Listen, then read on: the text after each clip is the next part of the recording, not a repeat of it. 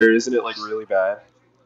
Yeah, I think a lot of people have different experiences with it, but yeah, a lot of like I've had four disconnects like right in a row, and for a long time I was going back and forth. Like I'd get up to C1, go back down to C2. I've been back and forth, I think maybe probably not 3. I think just 2 times back and forth, just from struggling with that. And it's really demoralizing because you'll see like I went up against like an A3, and then I see that they have 46% wins, and it's like what's the point? Like they're just gonna disconnect. So I've been handling a lot of cat fighting. You guys DC'd on all day. Yeah, I figured because I haven't quite gotten to that point yet. I played online. I thought ranked was going to be hard for some reason, at least on E and D. I thought like immediately, but then I just went streak all the way to like C3. Yeah. But what I'm noticing, the reason I asked is because I'm noticing a trend in characters. I feel like I've got like 80% so far, but of the losses I have, yeah. I'm sure it'll even out like as it goes. Right now I'm at I hover between 60 and 61%, and that's after around 400 games. But of my losses, almost all of them are to Mewtwo. Yeah, Mewtwo. One time I think the whole rank, I was just going against Mewtwo and Shadow Mewtwo, and Shadow Mewtwo is what I had trouble with. But it was pretty better. I just wasn't running into as much, but he gives me problems too. Yeah. And I feel like it's because all of his moves are like extremely like ambiguous. Like I don't know. Like I guess some of them are all 3 during certain points, so it's like an attack and it's a counter and then it's like a grab at the end. Yeah. So. Yeah. But yeah, I was noticing I was playing against that like almost non-stop once I finally hit C3, and now I'm like kind of here and there. Yeah. I think people, since the game had been out for a little bit, they went through the story mode, actually picked up Mewtwo and Shadow Mewtwo, and probably have been experimenting with them. And then he probably got some popularity because of his infinite block string combo. People probably heard about it and then wanted to pick him up, but they already patched him out. So, but like, how do you feel about the game? Like the game say, I know the game is still young, but like, out of the 16 or so cast, do you feel like all of them can do it, or do it as in, you know, compete and win, like at a higher level? Just all the characters in this game. Yeah, I think everyone's great in this game, and it's because everyone has combos where they could hover like around the 200 damage mark, just for relatively simple combos, and it's really like bread and butter, like rock paper scissors for the most part. Right. So you think? Yeah, I think everyone has a strong place in this game. So you think Machamp does have the tools to deal with, like, let's say, like Chandelure or like Shadow Mewtwo? Oh yeah, definitely. I've been hearing a few rumors about people saying that Machamp, they don't think that he'll be able to hack it, but I think like some of the highest ranked people, I think at one point the highest ranked people was Machamp, just dusting everyone. But yeah, I think it's overall balanced. I think that's good. This game rewards people that are really good on reads a lot. That's why I like this game a lot. Because, for example, it's not about the technicality of combos and execution. There's still some of that. Yeah, that's still here too, to reward the people, you know, with like 40 or so extra damage on each conversion. But that's what I like with minimal practice. Sorry, I believe it's 103%.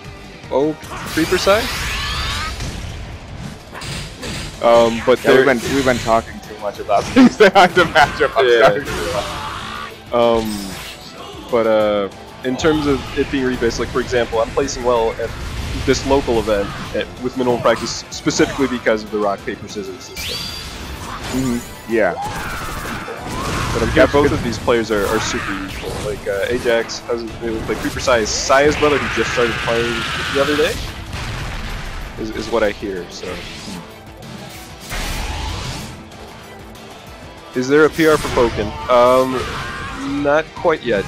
If we can get to around top 16ish, I mean, if we can get around 16 heads consistently, we'd really like to do so.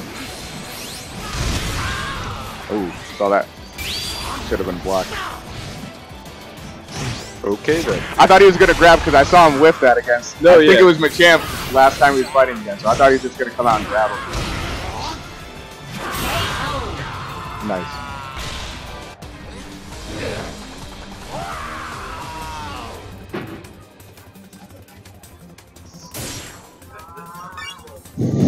Junior freeze.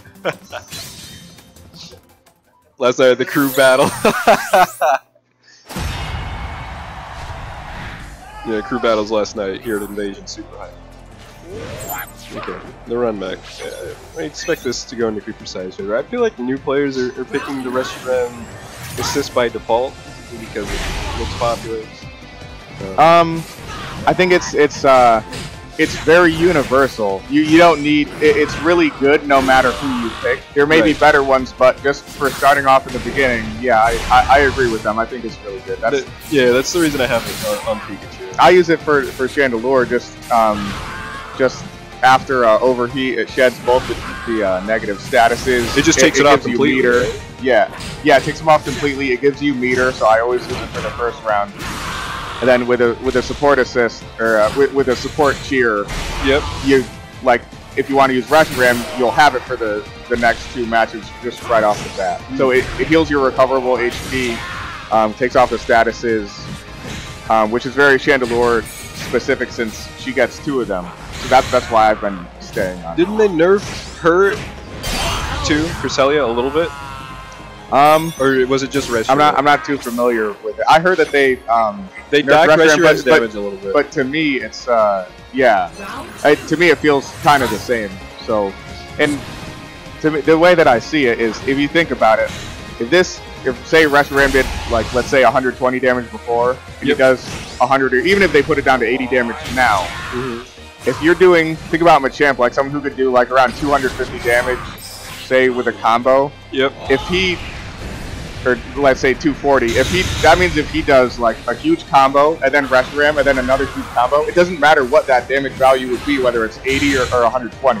They will still die in one combo, one support, and then one combo again. So to me, it's not really that big of a deal. But if it makes people think it's more fair, then that's good.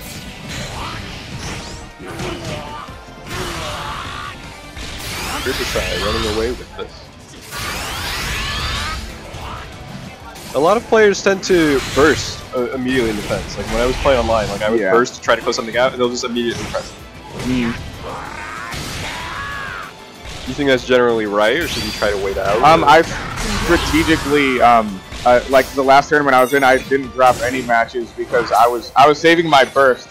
I would eat 1 round, like if I thought that I was going to lose a round.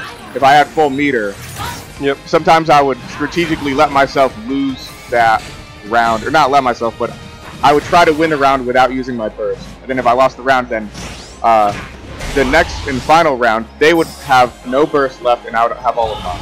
So, yeah, there's definitely some strategy that you could put I like into the it. meter management in this game, especially since some Pokemon build it at a different pace. So like the way you describe how you would use meter, I would use it completely differently because I think it's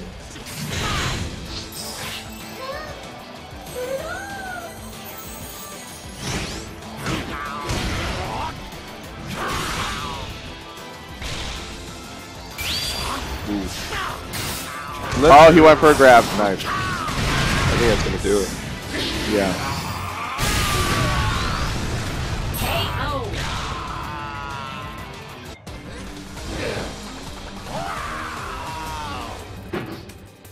So is that Creeper Side 2-0? That is Creeper Side with the 2-0. Whatever's on next.